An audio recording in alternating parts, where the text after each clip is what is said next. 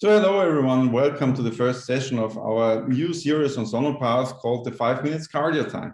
I'm Peter Modler, I'm from Austria. As you can hear, I have a very strong accent, so please excuse my accent. I'm running a referral center in Austria and my main fields are cardiology, interventional cardiology and cardiac surgery. And today I'm going to talk about the reason why the right-sided four-chamber view is so important in canine cardiology.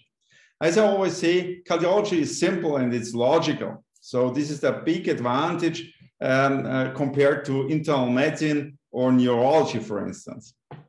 Why is it simple and logical? Because it's always about volumes and pressures and electricity.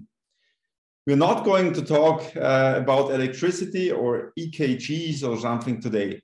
So we are just talking about volumes and pressures. So why is that position 1 of the STA protocol, the right parasternal four-chamber view, so important? Because you can see both ventricles and both atria. You can compare these structures and differentiate normal from abnormal findings. So if you look at the right side of the slide, you can see the right ventricle here. This is the left ventricle. Here's the right atrium. Here's the left atrium. This is the tricuspid valve. This is the mitral valve. Here is the right ventricular free wall, here is the interventricular septum, and there is the left ventricular free wall. And this is the interatrial septum. So every disease, every significant disease in cardiology or canine cardiology will cause either volume overload or pressure overload or systolic dysfunction. Volume overload can be seen by ventricular enlargement. Pressure overload, at least if it's a chronic pressure overload, can be seen because it causes thickening of ventricular walls.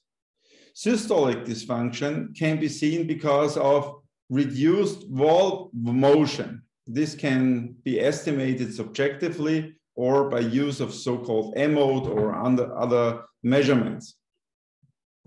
Some diseases cause combinations of all these changes here. But it's important that if you got a disease and this disease is hemodynamically important, it's very, very likely to cause volume overload, pressure overload, or decreased systolic dysfunction.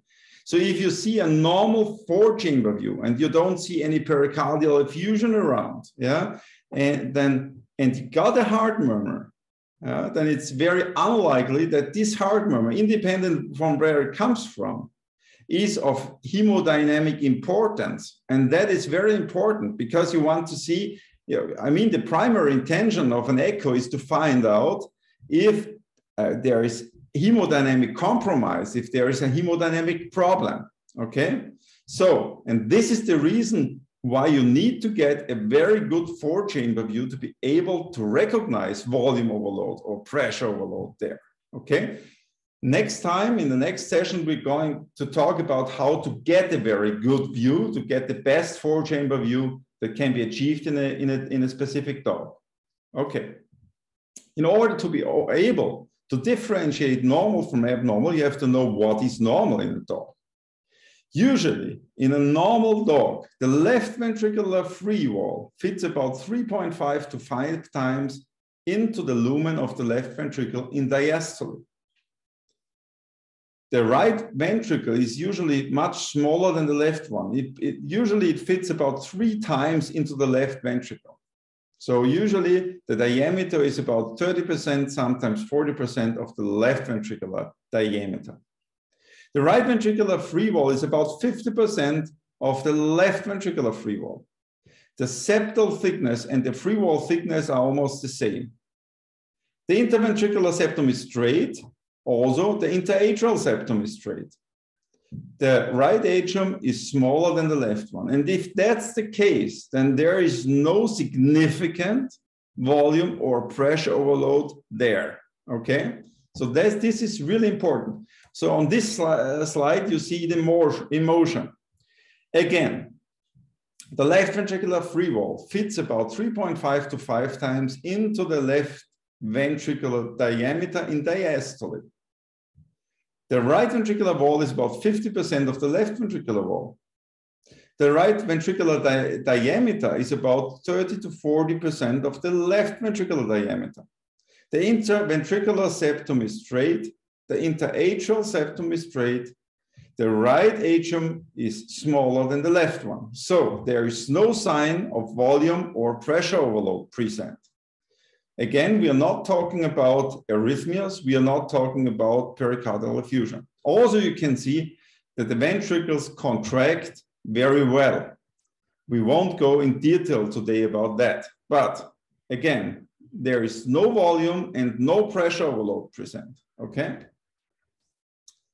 Abnormal findings would be left ventricular volume overload, right ventricular volume overload, left ventricular pressure overload, right ventricular pressure overload, systolic dysfunction of the right or left ventricle, left atrial enlargement or right atrial enlargement.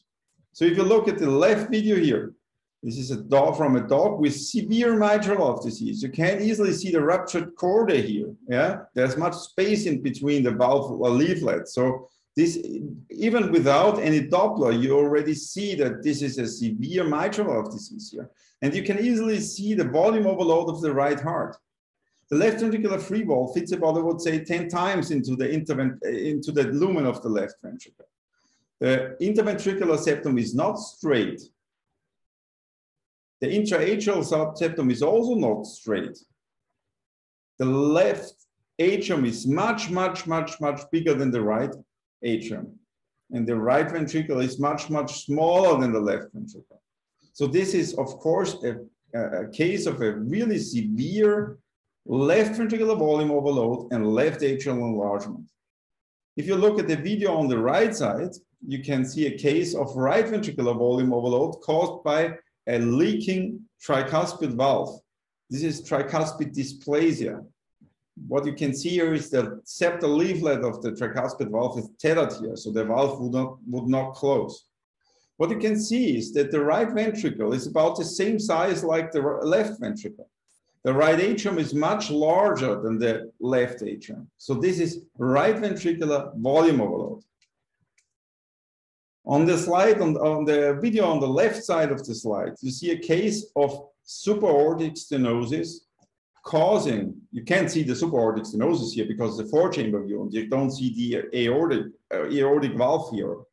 But what you can see here is that the left ventricular free wall fits about, I would say, 2 times, maybe 2.5 times into the lumen of the left ventricle. So with respect to the lumen of the left ventricle, the wall is too thick because of pressure overload. The heart is a muscle and it trains and gets thicker if the ventricle has to push out the blood through a stenosis. Okay? The interventricular septum is straight. Also, the intraatrial septum is straight. We can also see that the right atrium is smaller than the left atrium, but the left atrium is not really large. So the only finding here is the thickened wall of the left ventricle, left ventricular pressure overload. On the right side of the slide, you can see severe right ventricular pressure overload, easily seen by a really severely increased thickness of the right ventricle. So the right ventricular free wall is much thicker than the left ventricular free wall because it's hypertrophied. It's because the right ventricle has problems pushing the blood out into the lungs. The reason was severe pulmonic stenosis. Okay, you can also see fibrosis of the left ventricle. It's not a good sign, and an enlarged right atrium compared to the left atrium. So this is a case of right ventricular pressure overload. All these cases are of hemodynamic importance because you see changes in the four-chamber view. Can say, okay, these are important diseases that might potentially need some treatment. So why is the four-chamber view so important? Because you can identify hemodynamically significant heart disease. You can identify volume overload, pressure overload, or systolic dysfunction. You can't identify arrhythmias. Maybe you can, but it needs an EKG, of course, to specify them. So many thanks for listening and best regards from Austria. And looking forward to the next session in the next month. Next time we are going to talk about how to get a perfect right partial all 4 interview. Bye-bye and best regards.